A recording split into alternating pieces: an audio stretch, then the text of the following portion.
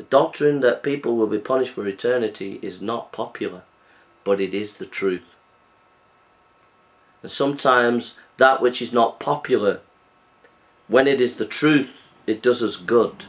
And if you believe in the doctrine of hell, it will spur you to holiness. If you believe in the doctrine of hell, you will see the beauty and wonder of the gospel, that Christ has died for you on the cross. If you believe in the doctrine of hell, it will spur you to love others in your evangelism more. It might not be popular, but it's true. If someone has cancer, which is best to say? Oh, you've not got cancer. It's just a cold.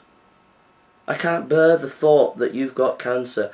I can't bear the thought that you're going to suffer. Oh, you haven't got cancer. No, says the doctor. No, you've got the flu, but they've got cancer.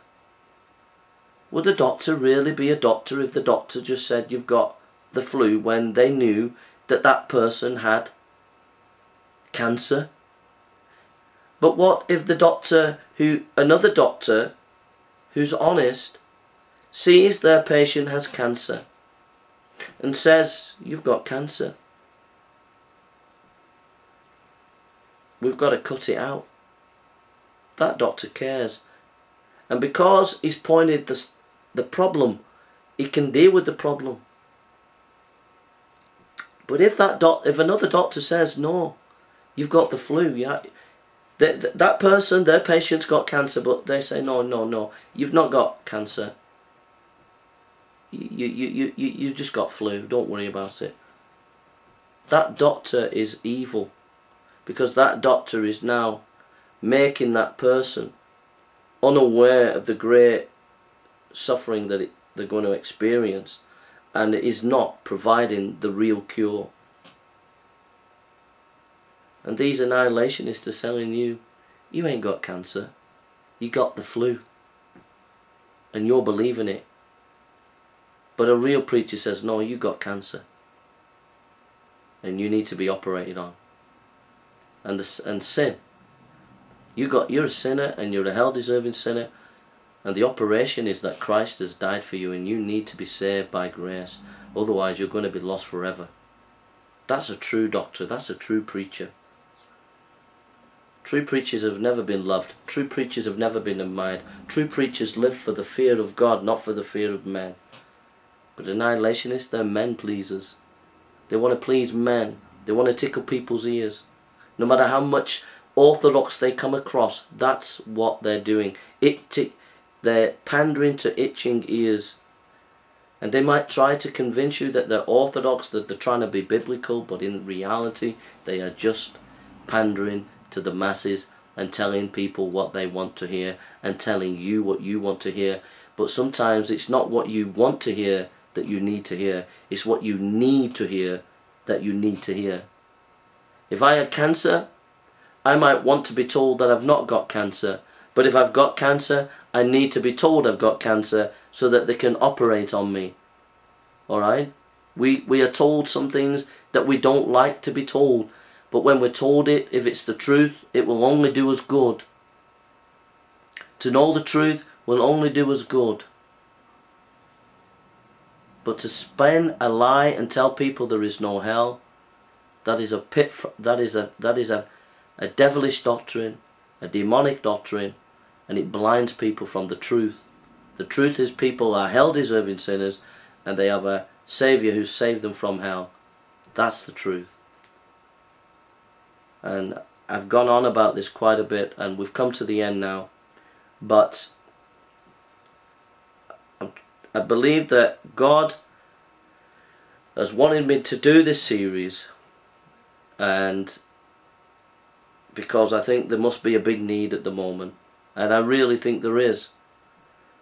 I've been looking at what the Orthodox, our evangelical Bible teachers like Al Martin, and if you go to Al Martin, you go to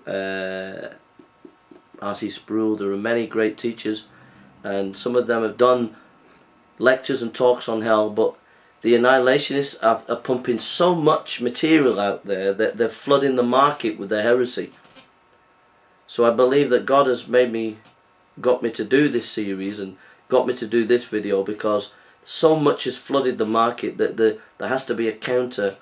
And I think maybe this is a part of the counter, part of the helping people to see that there's danger in this teaching, and get people to pull up a bit and to realize the danger that they're getting themselves into. So I hope that's been a help, and I've done it from the sincerest of motives, and I try to teach and preach what is right, and I hope that it's been a blessing to you. So I'm going to finish now, and let's finish. And so thank you for listening. Lord, we pray for those who have gone down this path, and I just pray that you would open their eyes and help them to see the truth. And I pray also for your people, that they would not be taken in by false teachers and false doctrine, but Father, they would stand upon your word and stand upon truth, and not be taken in by their emotion, not be taken in by clever, smart debaters and scholars, but Lord, they would allow the Holy Spirit to teach them through the pure word of God, and that they would be humble enough to submit to your word. And I pray for your people, that you would keep them strong in you, Lord. In Jesus' name, amen. Amen. Thank you for listening, and God bless you. And so those are some reasons why I'm not a denialationist. After many, many hours of studying them, 5 full days, reading PhDs, reading lectures, listening to their lectures and debates, I stand with David Platt, I stand with R.C. Sproul, I stand with John MacArthur, I stand with Al Muller, I stand with these men, and I believe in the doctrine of eternal punishment, and I abhor and regard annihilationism is a doctrine of demons. God bless you.